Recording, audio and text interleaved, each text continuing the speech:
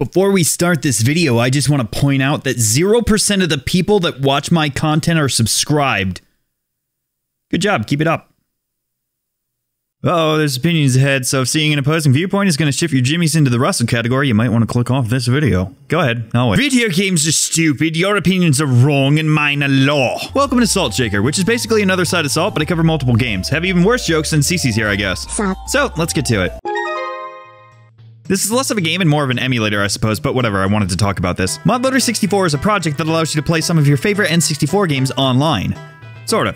You are essentially still playing the game in single-player mode, just sharing an instance with other players, and you can see them. So essentially, in a game like Ocarina of Time, you still play through as per usual. Enemies are client-side, so you won't see other players' baddies, and killing them won't drop them for others. But whenever you pick up an item, every player gets it, which is fantastic for randomizers, as your friends can just kind of spread out and hit multiple checks simultaneously. Or if you don't have friends, you can play with randos or Twitch subs. Well, I mean, you can still do that even if you have friends. You do it cause none of your friends want to play. I don't get it! It's Zelda! Co-op! Online! Why don't they want to play it? Do they all have bad taste? Do I have bad taste? Yes. There's a ton of custom models to choose from, voice packs, and just general mods that have a variety of effects. My favorite is one that allows you to sprint and climb anything like in Breath of the Wild. It definitely breaks the game a few times. Pairing that with allowing Kid Link to use all items allows for some pretty fun runs. Granted, adding too many mods does make it prone to crashes in my experience. They just recently started doing events too. Ocarina of Time Online had a Spooktacular, which changed the entire game to a spooky alternative texture pack. And it added Dark Link invasions on top of a new emote and costume system. There's actually another event going on for the holidays right now. Their Discord's pretty active with people seeking games, model commissions, and mod showcases, and there are more games on the way, but currently, you can play Ocarina of Time, Majora's Mask, Mario 64, Banjo-Kazooie, and Mischief Makers Online. Yep, you can play a game with multiple marinas. That's nice. It's a Breath of the Wild ripoff. Not entirely. It's Breath of the Wild with waifus. Hey!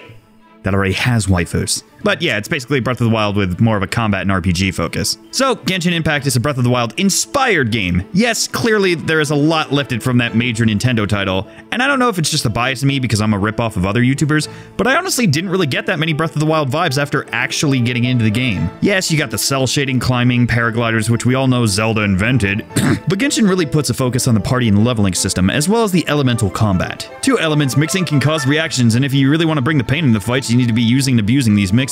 Despite what you think, it's not an MMO. It's a free-to-play single-player game with some co-op and, of course, gacha elements. Not really a big fan of gachas, but I've gotten plenty of goodies without spending money, so it's not a huge issue for me. One of the things that kept me playing this game was just the charm of it. There's a lot of little details that a lot of people can miss. Like when you get the quest to help the boy feed the birds, try killing them.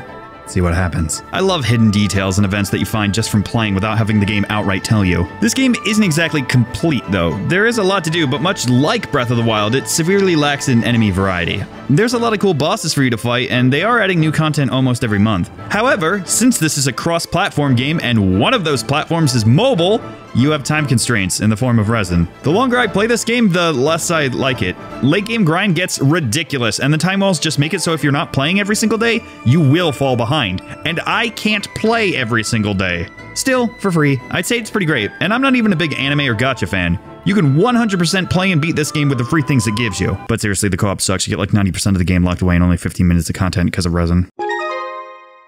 So, I absolutely love the first Hyrule Warriors, and I was pretty excited for this even before playing the demo, and I gotta say, this is hands down my favorite Musou. The combat in this game is really just so much fun. So if you didn't know, this is Dynasty Warriors Zelda Edition, but they kinda got rid of the tactical aspect because capturing outposts doesn't really matter unless the game tells you to directly. Taking the aspects of Breath of the Wild like flurry rushes, runes, and rods just makes fighting in this game such a blast. Would honestly be okay if Breath of the Wild 2 combat was similar to this, just obviously a little more toned down because I don't really think Link should be doing this in a traditional Zelda game. There is a decent amount of content. I think it has more than base Hyrule Warriors, but obviously not as much as the definitive edition. I was surprised by the amount of characters, and a lot of them feel viable despite there being some very obvious god tiers like Unga Link and Impa and Impa and Impa and Impa. I have a problem. This game does have a lot of frame drops, though it didn't really ruin my playthrough. The lock on camera is also kinda garbage, but just be wary of that, I guess. A while back, I talked about how I wish Champions Battle would let you hang out with the pilots, and that's sort of been answered. The cutscenes are such a blast. It's so good to see Wild Link with a personality, and there's a lot of really cool moments. Whoa, spoiler time, swap to this point to skip them. Okay, here we go. Screw this dumb Deus Ex Machina. This little turd shows up to make sure that the 5 major characters that canonically died get sunshine and smiley endings, and, you know, don't. But hey, it's whatever. You could have just had a really cool and really dark end for a Zelda game, which honestly would have been refreshing and leading to Breath of the Wild 2 a little better, but nah. I honestly don't have hope in Breath of the Wild 2 being as dark as I originally thought now. Granted, I still love the cutscenes. Just not the whole making another split in the Zelda timeline. But my heart hurt seeing Sidon choke up when Mipha said she was proud of him. That dude had it the toughest to jump back and then return to his timeline. Alright, CC, sum it up. Modloader 64 Pros. Play your favorite classics in a new way. Lots of customization, easy to set up, fun community, neat events. Cons, can crash when modding ironically. Instances not being shared isn't everyone's cup of tea. PvP still hasn't been re-added to Oot. Genshin Pros. Great gameplay, beautiful graphics, fun to just explore/collect, varied bosses, still beatable without spending money, good for a time sink.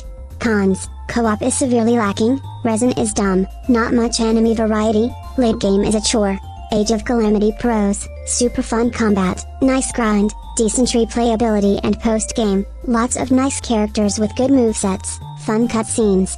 Cons, bad FPS/camera and of course, egg. Okay, but why don't my friends want to do co-op randomizers with me?